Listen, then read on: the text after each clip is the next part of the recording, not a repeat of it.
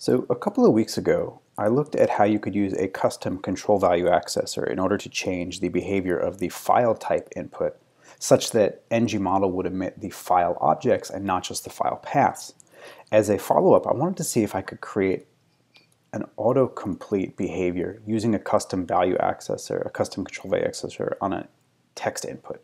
So for example, imagine that I'm passing this array of string values into this text input with NgModel under the hood, and as I type, I want these suggestions to be applied to the text input. So if I type I, you can see that the first one, I like to move it, comes up, and it's highlighted there so that as I continue to type, I will override the values. I like big, or I could say I like turtles, right? I can come back here and say I love lamp, I love that thing you do, and so on and so forth. And notice that as I'm typing, the suggested text is highlighted such that if I hit any other key, it will automatically override this highlighted value. Or if I hit tab, for example, well, actually, first, notice here that the NgModel value isn't actually being changed to reflect the selection, right? Because the selection isn't part of the view model. The selection is what we suggest could be part of the view model. So as I type, even though I have an additional input value here, only the non-selected / user provided portion is what's actually part of the NgModel value. Now if I do something like hit tab to accept the selection, notice now that the NgModel value has been updated to reflect the value. Now how does this work under the hood? Here's my app component, and you can see here are my array of strings that I'm suggesting, and here's my NgModel instance, and you can see this looks very normal. I have a normal input type text. The only difference here is that I'm passing in this NgModel suggestions attribute. Now behind the scenes, this attribute is actually allowing us to target this input and provide a completely custom control value accessor that's implementing this auto suggest functionality. And let's take a look at how that works. So here is my NgModel suggestions directive, which implements control value accessor. And if we look at the selector, we'll see that it uses sort of the normal NgModel selector type text NgModel attribute, but then it also provides this additional NgModel suggestions attribute targeting.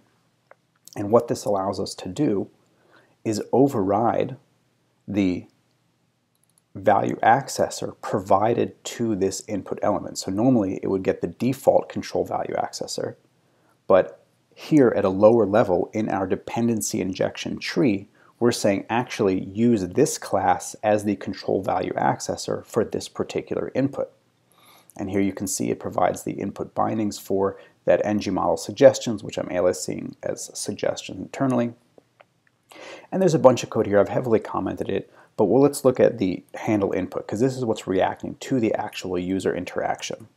So if we jump down to user to handle input, what we can see here is that we're getting the new value out of the element, and we're checking to see if the new value starts with the previous value. And that's so that we only handle suggestions as the user is typing at the end here, right? So for example, if I was typing somewhere back here, right, I don't want to start suggesting things because that would put a selection at the end, which would be unusual because my cursor is actually not at the end of the string, right? So we only want to do it when the user is at the end of the string.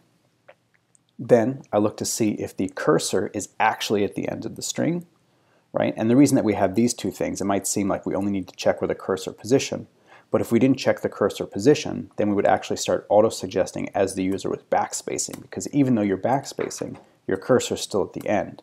But backspacing fails this one. So here, once we get to the proper conditions, we then take the new value in the input, we check to see if there are any matching suggestions, getting just the first one that matches. And if we have an active suggestion, we slice off the back portion of it, right? Which means that we're grabbing just this portion of the suggestion.